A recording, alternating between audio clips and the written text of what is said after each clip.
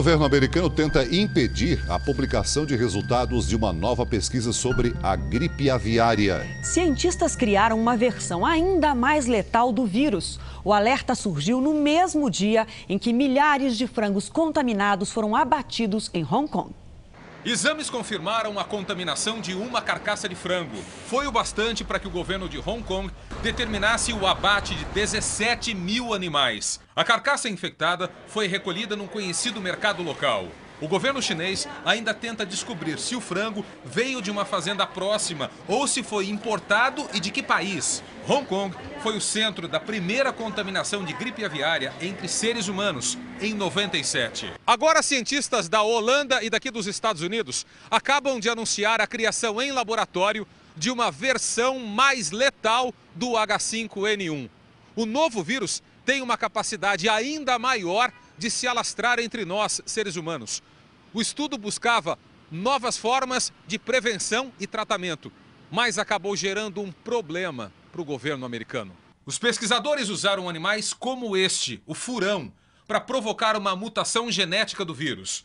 Pela primeira vez na história, duas das principais revistas científicas do mundo foram orientadas a não revelar detalhes da pesquisa, que vai ser publicada em breve. As autoridades alegam que não se trata de censura, apenas temem que a descoberta caia nas mãos de terroristas.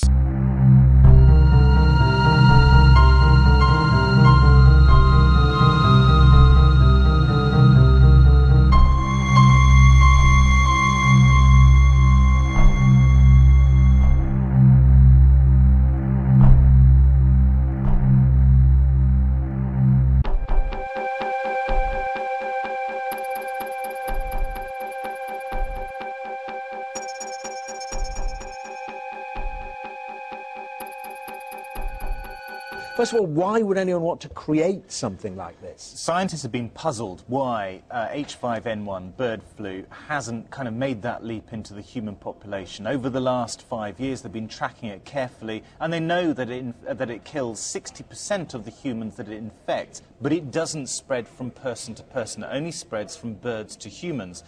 Now, what these Dutch scientists have done is look at the mutations, the key changes in the DNA or the RNA, the genetic material of the virus, and find out what it needs to do to make that leap, to spread in the normal way of flu from person to person through coughs and sneezes. And they know that it's just 5 changes in 2 genes, and that's all it needs. So there was a pure scientific reason for doing this research, to prove that H5N1 could do this naturally. But of course they needed to speed that up and do it in the lab. OK, but also does that help then? That's getting one step ahead of nature. That's the idea. In terms of prevention and cures. It could produce a vaccine or maybe drugs further down the line, so that they're prepared. Should the virus naturally do this, they would be able to keep one step ahead.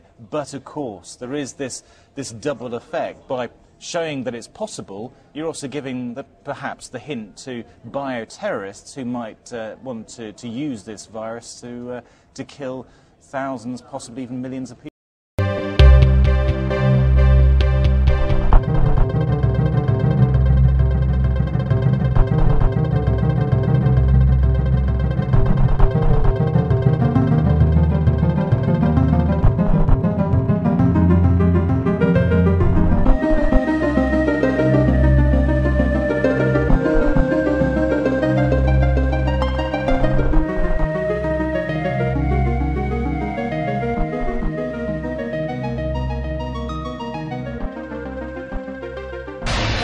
A very important development on bioterrorism to tell you about. Researchers in Wisconsin and the Netherlands, working separately, have created a form of the deadly bird flu virus that can easily spread from person to person. There is growing concern that if terrorists got their hands on this information, they could create a virus that could kill millions of people around the world. The bird flu virus, known as H5N1, is fatal in 60% of human cases. Since it was first detected back in 1997, about 600 people have been sickened by it. Of those, only 336 have died, mainly because it cannot yet be transmitted between humans.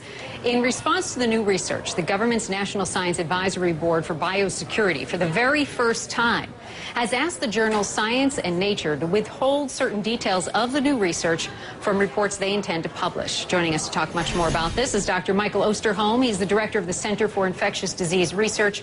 He's also a member of the National Science Advisory Board. Dr. Osterholm, nice to have you on the program. What do you know about this new research? I mean, how significant of a discovery do you think this is?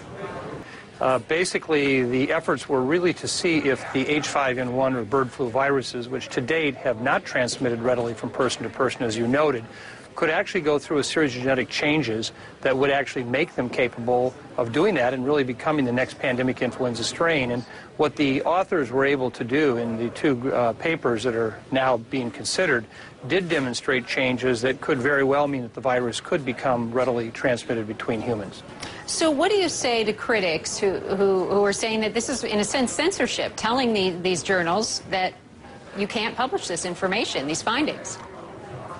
Well, first of all, we all agree that kind of the ultimate original sin of scientific research is censorship. But we also understand that there is a way to move very critical information to those in the scientific world that have a need to know without informing the entire world. And what I mean by the entire world, particularly those individuals who may, for nefarious reasons, want to try to duplicate this work and that virus somehow get into the population. And I would really be mindful here that it's not just terrorists we think of. Even someone working with the virus in a laboratory where they are not sufficiently careful to keep it from escaping could very well be the reason why this could start another worldwide pandemic. So the efforts we really have undertaken is to try to find that right middle point. How do we make sure that the right information is moved to the people who have a need to know, but that it's not in the hands of those who could use it for unfortunate purposes? Do you have any thought that maybe this research shouldn't have been done in the first place? Any regrets? Well, first of all, I think this research is very important for several reasons. One is that until now, there were a lot of people who doubted that H5N1 or the bird flu virus would ever become a pandemic influenza strain, meaning that circulates around the world among a largely unprotected population and causing great damage. Now we have no doubt the changes that we know about that have allowed this virus to become more readily transmitted among ferrets, an animal model that really approximates what happens in humans, should be a clarion wake-up call to the entire world that tomorrow this particular flu virus could become the next pandemic and dwarf anything that we've seen in modern history. Second of all is it now does give us more information about how we might anticipate when another flu virus is moving towards becoming a pandemic strain. Are there markers in those viruses when we see them in animals?